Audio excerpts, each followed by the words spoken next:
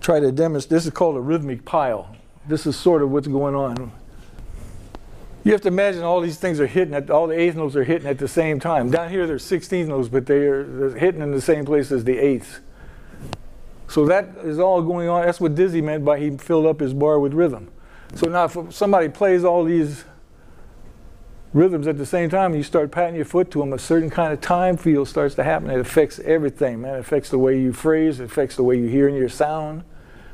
It inspires you to play different melodic ideas, especially in the more advanced stages, because 1, 2, 3, 4, 5, 6, 1, 2, 3, 4, 6, 1, 2, 3, 1, 2, 3, 1, 2, 3, 4, 5, 1, 3, 4, 5, 1, 4, 5, 1, 4, 5, 1, 4, 5, 6, 7, 1, 4, 5, 6, 7, 1, 2, 3, 4, and 1, 2, 3, 4, and 1, 2, 3, 4, 1. It's all the same flow of rhythm.